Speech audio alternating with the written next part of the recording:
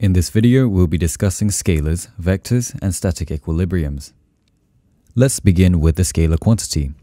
We can define scalar as a quantity that has magnitude or size but without direction. To give a few examples, we have distance, speed, mass, energy, temperature, and volume. We represent scalar quantities with a numerical value followed by its unit. Let's take a book as an example with two quantities, mass and temperature. Firstly, does it make sense to associate these quantities to the book? Well, the book does in fact have mass and a temperature, so it does make sense. Now ask yourself, does it make sense to put a direction with these quantities? For example, the mass of the book is 5 kilograms to the right, or the temperature of the book is 15 degrees Celsius to the left. Well, that doesn't really make sense. So in a sentence, if we put a direction to a quantity and it doesn't seem to make sense, we can use that as a form of testing to see whether or not the quantity is in fact scalar. Moving on to vector quantities, we can define a vector as a quantity that has both magnitude and a direction. To give a few examples, we have displacement, velocity, acceleration, force, and weight. Let's represent a vector quantity by considering the forces that are acting on a ball. Here is an example. We can see the force F1 of 5 newtons acting on a ball. The direction is represented by the arrowhead and the magnitude by the length. So the ball is currently moving to the right. Say a force F2 of 10 newtons represented in a red arrow is acting on the same ball but in the opposite direction. Taking the right-hand side as the positive, the resultant force on the ball would be 5 newtons minus 10 newtons, which would give negative 5 newtons or 5 newtons to the left. Let's do another example. We have forces F3 of 10 newtons to the right and F4 of 5 newtons to the left. What do you think the resultant force would be? Taking the right-hand side as the positive, the resultant force on the ball would be 10 newtons minus 5 newtons, which would give positive 5 newtons or 5 newtons to the right. Unlike scalar quantities where the magnitudes can just be added together to get a definitive answer, it is important to take direction of the forces into account when working with vectors. If, say, the force on the object is acting in the opposite direction, the forces should be subtracted as we saw on the example. Vectors can be resolved into two components using trigonometry, the two components being horizontal and vertical. An example of this is a ball moving at a constant velocity. We can draw the axes taking the right-hand side and up as positive. The ball is moving at a constant velocity of v meters per second at an angle of theta from the horizontal. We want to resolve the force into its x and y components, which are represented by the red arrows. If I were to put the red arrows together head to tail, you can see it forms a right-angled triangle where the hypotenuse is the initial vector quantity v. From here, we can use SOHCAHTOA to find three expressions for the angle. Tan theta equals vy over vx, cos theta equals vx over v, sin theta equals vy over v.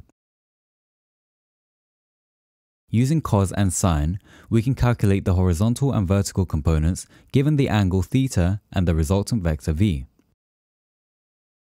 Rule of thumb: use the cosine expression when resolving the vector through the angle and use sine when resolving the vector away from the angle. Let's move on to calculating the resultant vector. If two perpendicular vector components are given, the resultant vector is calculated using Pythagoras' theorem. We can draw the vector v with its x and y components. For example, the resultant velocity is given by v squared equals vx squared plus vy squared. The resultant vector can also be calculated using trigonometry if one of the components and the angle is known. You can refer to the equations derived using SOHCAHTOA. In a static equilibrium, the resultant force acting on a body is zero. Therefore, all the forces along the line of action must balance. Let's look at a few examples. In the first example, we have a light inextensible string. Here we can make two assumptions. By light, we mean that the string has no mass, and by inextensible, we mean that it does not stretch. So, we have a fixed point, like a ceiling. A ball is attached to the ceiling using a light inextensible string.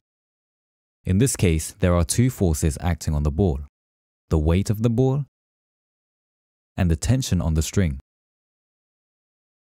Since the ball is in static equilibrium, the resultant force must be zero. This means that the two opposing forces should be equal. Now, what if we had more than one string? In example 2, we have a ball attached to two fixed points A and B using two light inextensible strings. Firstly, we can mark the weight. Then, we have the tension forces acting along the two strings at an angle theta from the horizontal. In this case, since the tension is distributed along two strings, it must be resolved vertically. Referring back to SOHCAHTOA, we can see that the vertical component can be found using t sine theta. As the tension is distributed along two strings, it is calculated twice. This gives us 2t sine theta, giving us the final equation 2t sine equals mg. For the third example, we will be working with a smooth slope. Here we can make an assumption that on any smooth surface, there are no frictional forces exerted. Here we have a smooth slope at an angle theta from the horizontal. On the slope, we have a ball attached to a box using a light inextensible string. The mass of the ball is m and the mass of the box, capital M. We can label the weight of each object and then the tension in the string. As the ball is touching the slope, there will also be normal contact force perpendicular to the slope. How do we find the relationship between m and capital M? Firstly, we need to resolve the weight of the ball into its horizontal and vertical components to the slope. When we resolve it, we get mg cos theta as the vertical component and mg sin theta as the horizontal, represented in purple arrows. Now that we have resolved the forces acting on the ball, we can consider them parallelly and perpendicularly to the slope. Let's begin with the parallel forces.